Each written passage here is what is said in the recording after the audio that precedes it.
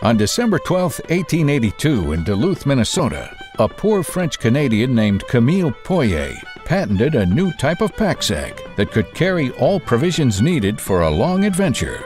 It was a canvas sack that closed with a buckled flap, had newfangled shoulder straps in addition to the traditional tump line, a revolutionary sternum strap, and an umbrella holder. Known then as the Poyer Pack, this Northwoods classic is referred to today as the original Duluth Pack. Stepping into the Duluth Pack shop in Duluth, Minnesota is like stepping back in time. Each of the sewers specialize in their own products and sees their product from start to finish. I do packs and customs repairs and alterations. Right now I'm working on a pack that's probably about 40 years old. We've had 75-year-old packs come through that needed, just a patch or maybe a new leather strap or buckle. And I mean, people just won't let them go.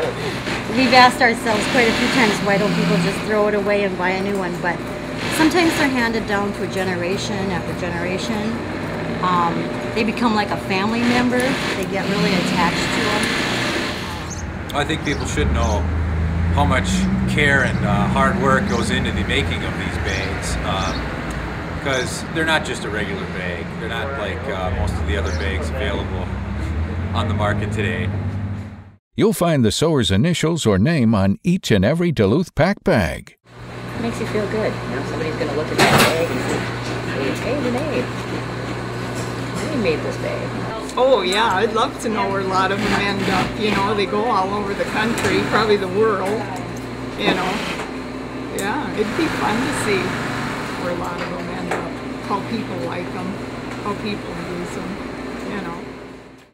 The leather and canvas used is cut carefully by hand and assembled with hand-pounded rivets, ensuring the greatest durability. I hit my fingers quite often, actually, but I've learned to stay away from that now. You get better as you go. What do you say when you hit your fingers? Can't say that on camera. All of the Duluth Pack craftsmen and women take pride in their work, and they know what it takes to produce a quality product. Well, first of all, we have packs that weigh, I think, 13 pounds. And we have to wrestle them around all day long, get them through this little tiny hole in our sewing machine. No.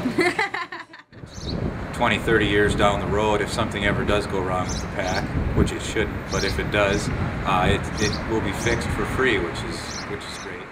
So you can expect the same lasting quality and craftsmanship that they're known for after 125 years.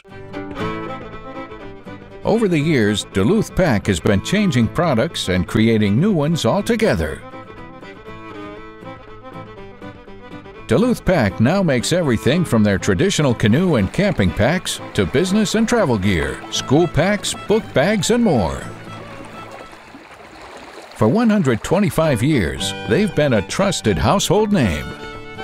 One thing is for certain, there's only one Duluth Pack.